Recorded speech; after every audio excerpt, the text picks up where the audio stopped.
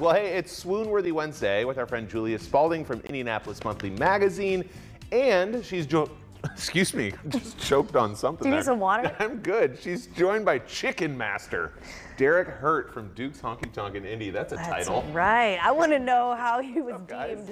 How are you? Happy Chicken How are you? Master. Hi, Julia. Welcome, friend. Hi, guys. Good to see you. How are you? So great to have you here. Thank you for having us. So let's talk about why this is Indianapolis Monthly's swoon-worthy dish. Well, first of all, Duke's is one of Indy's iconic establishments, Yes. and it has been since day one, since the day it opened in 2018. It is one of a kind, primarily a music venue. You get some beer and learn how to do the line dancing, but it's always had this great lean and mean menu. And the fried chicken has always been the staple. And it's based on a recipe that was perfected by the founder, Dustin, who was a visionary in so many ways, so many really cool ways. And so we just kind of fell in love with the Dustin's fried chicken dinners at Duke's. And Derek has kind of like played around with the recipe, perfected it even more, and added to the menu.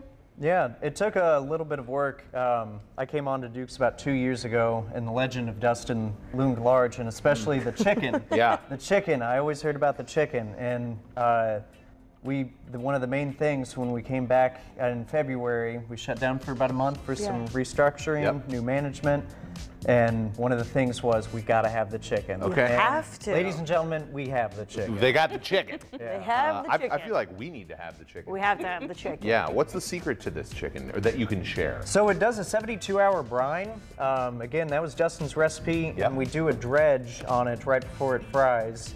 The recipe I had of Dustin's wasn't exactly complete, we think. We tooled around with it and eventually started adding dry rub, which was again his recipe, to the mixture. And that's when people started saying, that's the chicken. So, like any good cook, he didn't exactly have a complete recipe. It was all up here, so. And the great thing about this is it is a dinner. It has all the fixins. The Brussels sprouts, the roasted Brussels sprouts with the pickled red onions, pepitas, apples. It's roasted Brussels sprouts are just amazing to begin with. And the recipe here is amazing.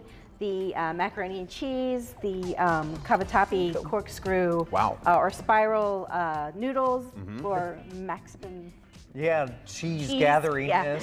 Surface. I housed my chicken wing. You got yours done already? It's gone. I can see why, because I can't stop eating it right now. So this is so mac great. And cheese is a good side. Tell me about these pickles here. Those are all homemade. Every sauce we do is homemade. The pickles are homemade. I mean, pretty much everything's scratch. Our other cook had brought over that recipe for the pickle. That's along with a few other recipes that are fantastic.